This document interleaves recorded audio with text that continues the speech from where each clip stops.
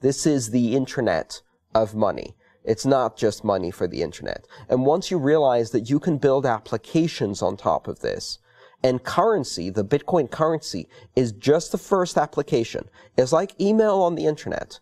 It's good enough to change the world and have everyone adopt the internet. But it was just the beginning. But you don't even imagine what comes next. The World Wide Twitter, Facebook, the World Wide Web. We haven't even built those things yet. Yeah. Some of the people here are building them. Contract systems and platforms based on things like Ethereum, multiple currencies that can be built on top of Bitcoin. Systems for decentralized exchange of value where you can transfer from one currency to another. Programmable money is really interesting. Let me give you just one example, which I think your audience will like very much. And this is the concept of a distributed autonomous corporation. At the moment, every payment system in the world, every currency system in the world requires that the ownership of money is associated with personhood. That means that money can be controlled either by human beings, persons, or the constructs built through association, artificial personhood or corporations that can manage money on behalf of shareholders or behalf of individuals through institutional controls. Mm-hmm. The one thing you can't do is you can't have autonomous systems manage money. They have to be attached to a person. Bitcoin doesn't see personhood. It's not designed to go around personhood. It simply doesn't see personhood. It doesn't see people any more than it sees borders. Just like on the internet, you know, the famous saying, in the internet, no one knows you're a dog, from the cartoon from the 80s. It essentially removes personhood from the equation. Now, what that means is you can have autonomous systems that can control and manage money.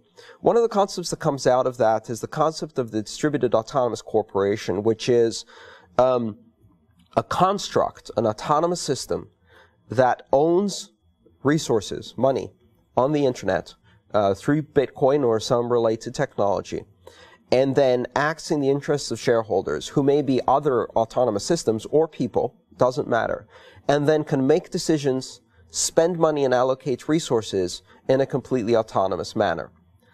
Let me give you a post-singularity example. It almost sounds like money for artificial intelligences. Imagine a weak AI system whose goal is to optimize publishing of content. And it can use a Bitcoin bank account to pay for hosting on, say, Amazon Elastic Cloud, which is one of the cloud computing services. It can now buy a month of hosting. During that month, it can then establish a number of blogs and publish news by harvesting it off the web. Then it collects micropayments from the readers of those blogs. And if one of the news sites it builds is popular and successful, it collects more micropayments. If one of these sites becomes more successful than the others, it can spin off a copy of itself, a subsidiary that divests, that then goes out and launches more news based on that code pattern. And then it can buy more hosting capability to pay for the next month of its hosting and bandwidth. If it gets really successful, it can increase the amount of bandwidth it's paying. Mm-hmm. It could also, presumably, improve its own code simply by posting ads on forums to hire developers to write better code for itself. And then it can do A/B testing.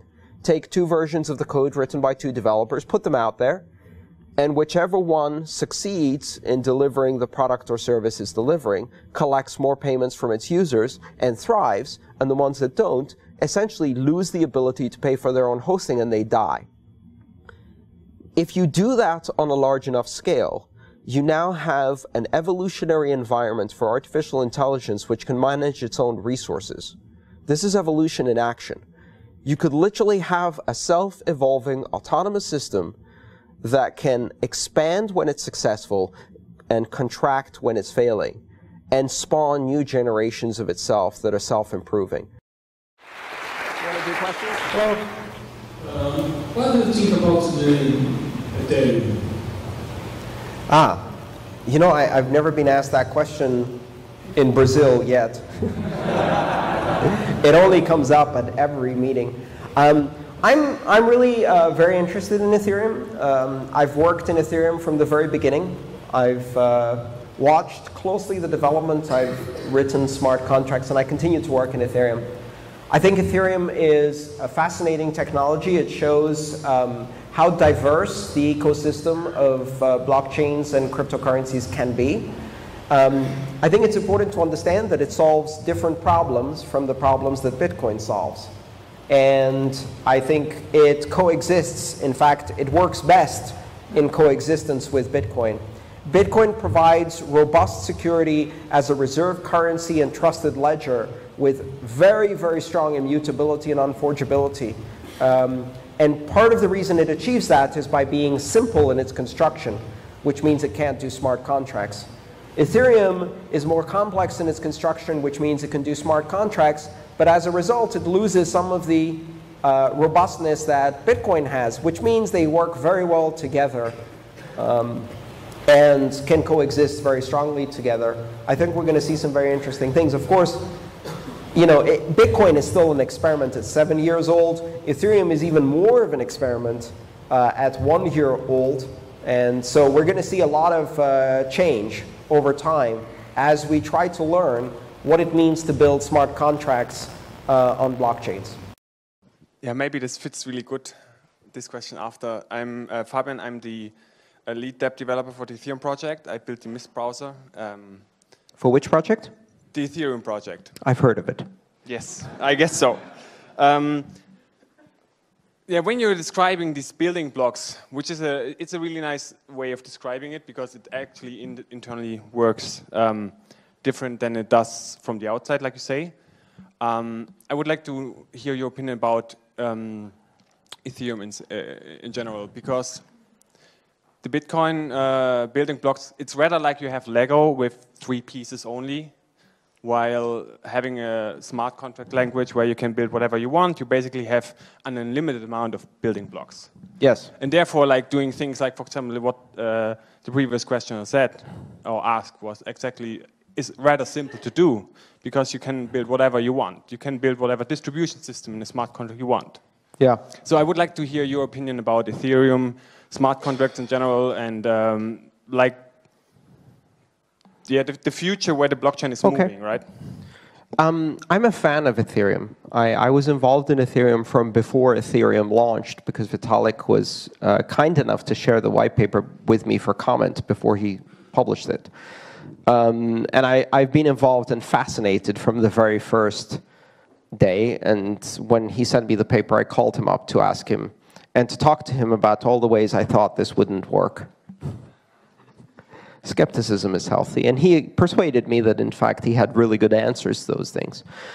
You know, there's a balance to be struck between having pieces in your Lego set that do more interesting things.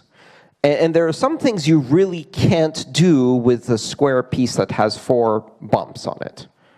You just can't. You can't make a wheel out of it. You can't make a head of a little person out of it.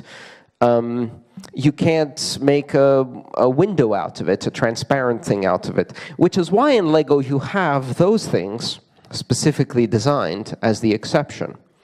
But if you've ever gone to one of these exhibitions, you've probably seen them make entire buildings, the Death Star, the Star Trek Enterprise, the Empire State Building, out of just simply different colored 4 square blocks. Because at enough resolution, you can do some quite amazing things, even just with little square blocks. There's a place for both, and I think those 2 technologies work really well together. Bitcoin, because it's more limited, on purpose, quite honestly, is designed to deliver a very solid, very wide foundation that has very, very robust security.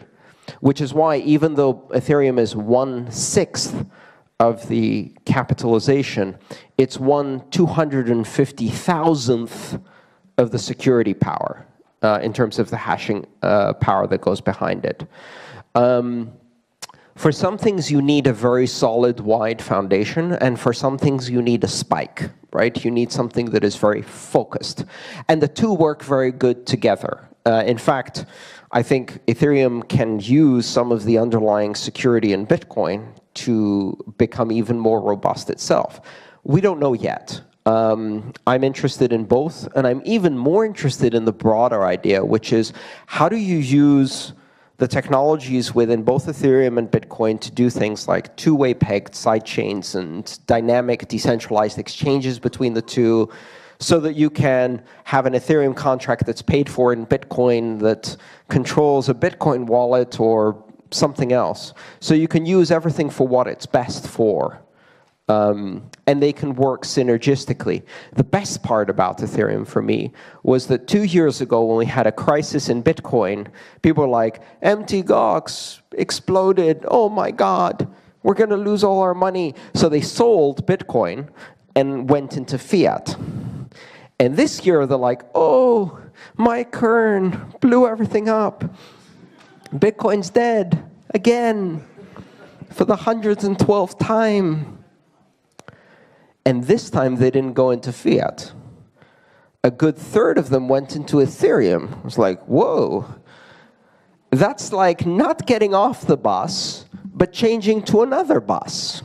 And the end result was when the prices of both went up, more people from the outside joined both Bitcoin and Ethereum, and the whole space got bigger. Cryptocurrencies work really well together. The barriers for liquidity are very low. They make great synergistic partners. So I'm very excited about the development of other cryptocurrencies that are now robust enough to stand on their own and to provide partnership with Bitcoin and promote the entire space. They're not competitive. They are addressing different needs, which is why I think Ethereum is so successful, is because it is sufficiently differentiated from Bitcoin to be focused on a different need. I'm invested a bit in Ethereum. So I bought like a small amount of Ether. But that's just a necessary disclosure.